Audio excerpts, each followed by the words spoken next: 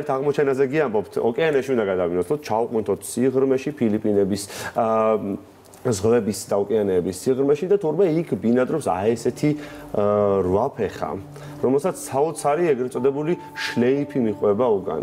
რაღაც ულამაზესი საქორწინო ფატა ახლავს ამ რვაფეხას. წესიერად ჯერ არავინ იცის რომელი სახეობა ან საერთოდ თუ არის კიდევ მსგავსი რვაფეხაა თუ არა. საერთოდ რვაფეხაა თუ არა, იმიტომ რომ კალმარსაც ჩამოჰგავს, თუმცა აღწერაში რვაფეხა წერია და კალმარები და რვაფეხები ერთესებებიან ერთმანეთს.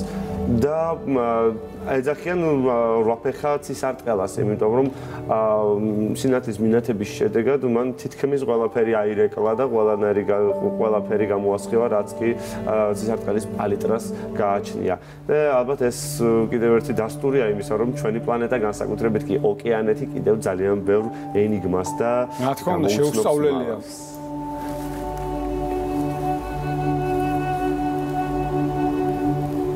ჯალამაზია. მართლაც. რას ქმნის ბუნება?